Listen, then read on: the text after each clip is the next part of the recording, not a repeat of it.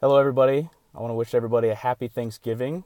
This is Kyle Copeland, and really what I want to talk today about, especially on Thanksgiving, is my gratitude for my pornography addiction and for my experience with recovery in pornography addiction.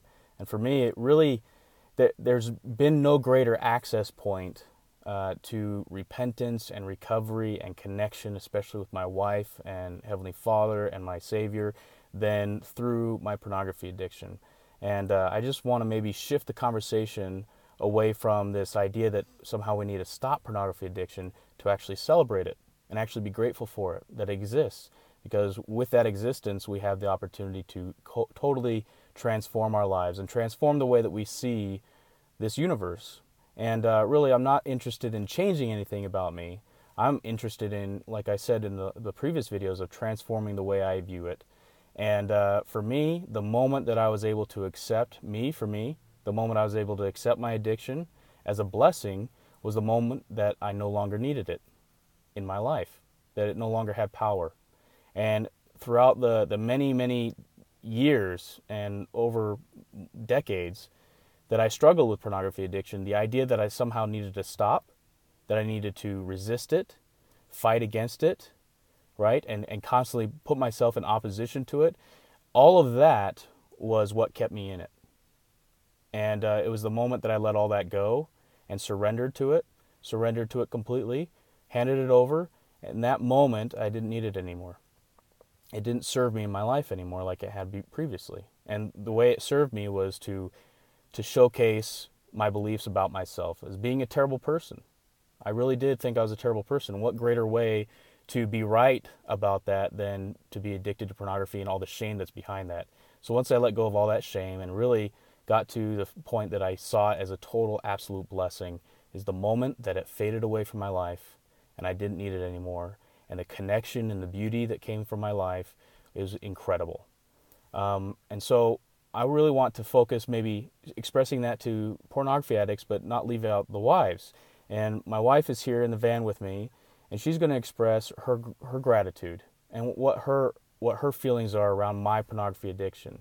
And a lot of the times the conversation around the husband's porn addiction when it comes to wives is not necessarily the most healthy. And I think she's done a fabulous job in creating healthy boundaries and really stepping into a space where she worked on her own recovery and her own faith and her own process to step through all of this and accepting it and transforming her life. And it's been an incredible ride to be a part of that with her. So I'm going to pass this over to her, and she's going to express that. Here she is. Why are you crying? It's wrong ear. You can edit this, right? Yeah.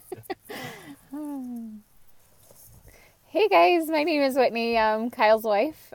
We were just talking about being so grateful for all that we've been through the last couple years with the addiction and with just the recovery. It seriously is such sweet gratification to be in recovery and to be able to do that with your husband and be with him.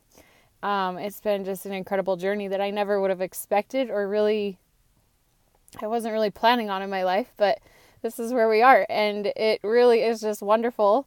I think the best part of all of it is when Kyle was talking about the acceptance part. When we found that space where we just accepted where we were, accepted the addiction, accepted the help that we were receiving, everything that came with that was just blissful. And it was a struggle, yes, but where we are now is just so far. We've come, I think, leaps and bounds from where we started. And I think that's the most exciting part for me is being able to continually work on something and make myself better, but alongside with my husband making our marriage better. One thing that I wanted to talk about was being in victim mode when we, as women, look at our husbands with these addictions that can be super hard. You can ask yourself the hard questions like, why would he do this? Why does he continue to do this when he knows it's hurting our family? And really, when it comes down to the shame and the level of guilt that comes with an addiction, that doesn't help you and it doesn't help him either. I think the best thing that helps is just acceptance, really, just accepting where you are and working with that. And as soon as you can accept that, that's where the victim can step aside and you can really, really start healing. And really, by just talking about it, it helps you and it helps others. I think that's all I have to say. So what do you want me to say? Happy Thanksgiving. We love you guys. We're excited that you want to go on this journey and maybe just change the conversation a little bit. And husbands, you can be the patriarchs of your home. You don't need to be in some terms castrated, in the sense that now, with all the guilt and shame, you somehow don't have authority. You can't be the patriarch, the husband, the father. And really, that's not true. You can be all of that even as you're going through recovery. And wives, you can be the matriarch and the nurturer of your family and letting go of all that trauma. Really, and the moment that you can accept it is the moment you no longer need the trauma in your life. And that trauma just disappears. And it's an incredible, blissful, perfect world where you can let all that go and let go of the resistance in the battle. And we want to express happy Thanksgiving. And I'm so grateful for this woman, for supporting me and loving me and assisting me and forgiving me in many, many ways, and how much work she's done for her, because the best way that she's served me is serving herself and working on herself. It's been one of the amazing blessings to see her working on herself in our family.